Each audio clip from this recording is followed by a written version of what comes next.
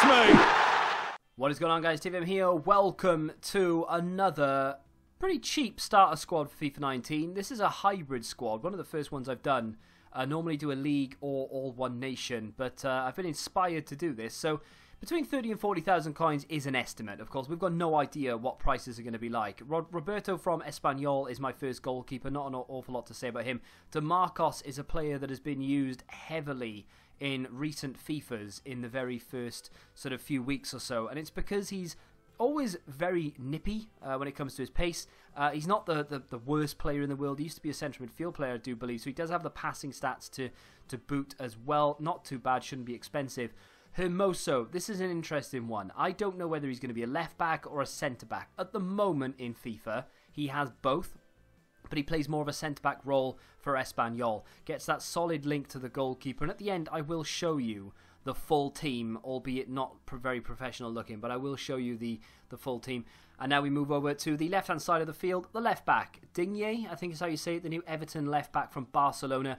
I would imagine he'll be around 79, possibly even 78 rated. I don't think he'll be that expensive. And fullbacks in FIFA very early on, in particular the Premier League, do hold a high price for what they are, but you should still be able to get him under 4k, I would imagine.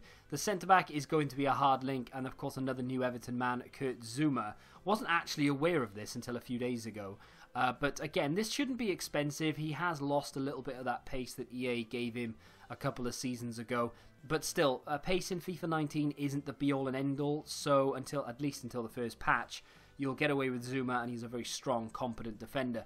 This is where money starts to get spent. And Nzonzi now of Roma, he could be 83, he could be 82. If he's 82, it's better for us. He'll still have that physical presence, but he'll be a bit cheaper.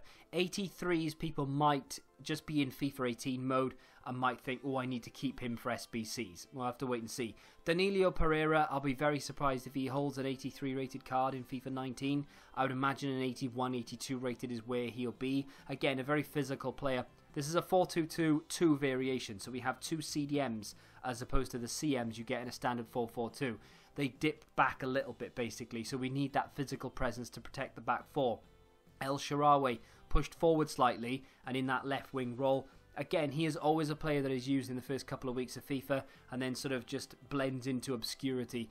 Just because he doesn't really do that well for Roma, doesn't get that many special cards in FIFA, so people only ever use him for the first couple of weeks and then they just sort of forget he exists. But a good starter player nonetheless. Hanani, a player that I've not actually used yet in FIFA, so I'll probably be doing that in FIFA 19 within the first couple of weeks. Very, very pacey, not the most physical, but good ball control and dribbling skills, I would imagine. And again, very, very cheap, and gives you the chemistry in this as well, which is obviously what we're looking for when you build a hybrid. Moving on to one of the first of two strikers, Marega. I really like this guy despite the fact that he doesn't have the best of skill moves or indeed weak foot, but 88 pace with that physical as well. And you're going to need a very physical striker in FIFA 19 because physical ability is going to trump most traits and attributes. So with that being said, Marega could be a very good fit, as will be Belotti. I've already mentioned this guy a few times.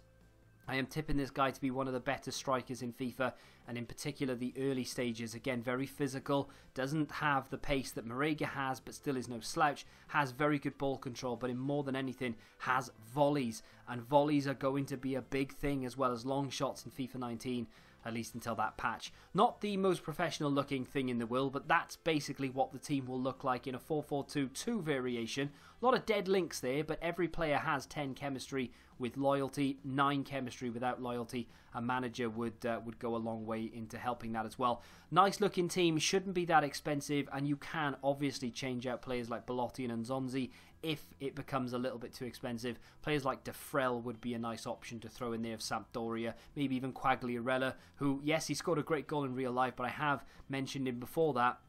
He looks like a very good player for FIFA, as well as his volley ability just being sensational. So with that being said, if you've enjoyed it and you want to see more, do me a favour and hit that like button, subscribe to the channel if you're new, and until the next time, goodbye.